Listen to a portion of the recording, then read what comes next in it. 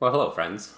It's the end of the month, so I thought that I would do another monthly update video. But before we begin, let me show my Patreon real quick. So the Serenity operating system and all of my content about it is always going to be free and open source. But if you would like to support my work and maybe one day make it possible for me to do this full-time, then do check out my Patreon. There's a link in the description below. And as always, a huge thank you to those of you who are already supporting me on Patreon. You guys are the sweetest, so thank you for that. So let's talk about what's been up in Serenity in the last month. The big new thing in July is sound support. So with the addition of a kernel sound card driver, we've been able to start building out a proper sound system. And it is a simple client-server architecture where clients connect to a audio server process, which then mixes together sound from all the different processes and forwards it to the sound card. So let me play for you a sound here.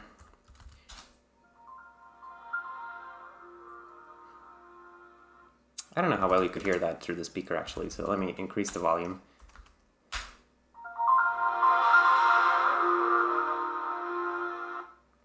Hopefully you can hear that. Fancy Windows 2000 startup sound. And then another thing that I also made for the sound system is, I'll show you this other thing here.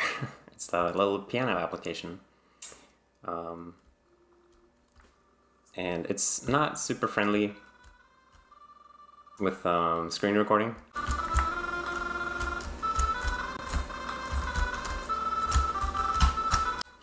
But you get the idea. I have a video demo of it where you can sort of see it better. I think it's the webcam that's screwing it up.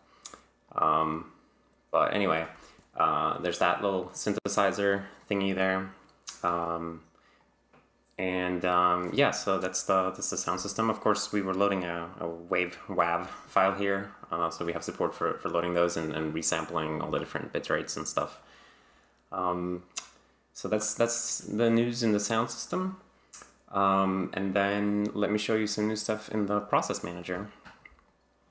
So first thing you notice is that app icons show up here now, so you can see that it's a terminal icon. Let's sort by PID actually, so you can see recent stuff. Yeah, so process icons show up, and then if you select the process, then we also have this little pane down here now where you can see the memory map of this process, so you can see all of the different virtual memory ranges here and what they contain, what kind of access you have to it and stuff. That's pretty neat. And then if you go here into the stacks tab, you can see what this process is doing right now, because these are live thread stacks for that process. Of course, the terminal process isn't really doing anything interesting, so we can instead look at maybe the Windows Server process, and we'll see that he's sort of doing different stuff depending on where we sample him. So that's some pretty cool stuff in the process manager. So let me close that down. And then I guess I can show you some GUI stuff that we've improved. So bring up the widget gallery here. So these vertical sliders are new. I mean, it's just the horizontal slider, but vertical instead, but it is new. And then we also have this proportional variant where the knob of the slider is like proportional to the range of the slider value. And then another thing is that if you hold down one of these spin box things now, then it will keep going up at a steady interval. That's new this month.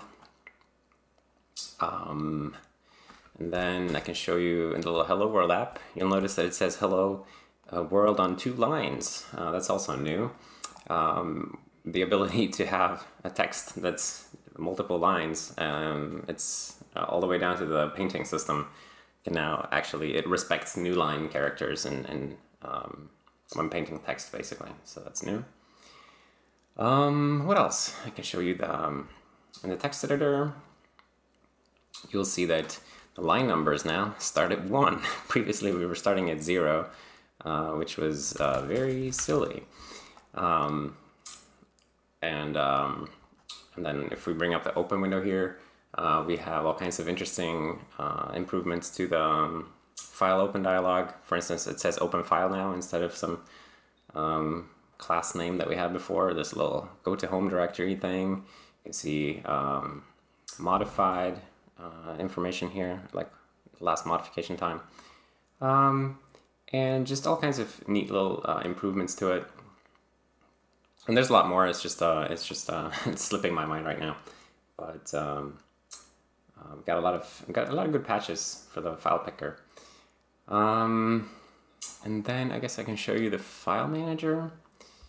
So the first thing that comes to mind is, so these guys here, when you're switching the view type, these buttons are now part of this thing called an action group, which allows you to have a bunch of entries in the toolbar that are exclusive. So like if you pick one of them, then the other ones become unselected. It's a little thing, but I like it. So these are built using that mechanism. And then I've added file system notifications, which means that, let me go ahead and create a new directory here, hello. And it will show up right away here in the file manager. We didn't have to refresh or anything. That's pretty neat. And then I can also show you another thing, so this dialog here is modal, so I can't interact with file manager other than resizing it, which went horribly wrong actually, but maybe we should disallow that. But I can't really do anything with it. And now I also cannot interact with the menu while there's a modal dialog up. So that's new as well. Okay. And then if I bring up the font editor, I can tell you that this user interface here, boring as it is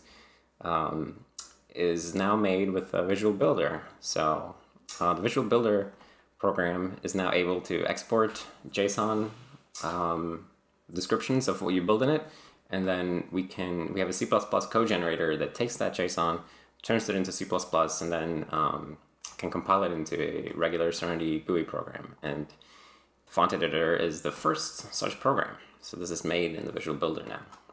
It's pretty cool.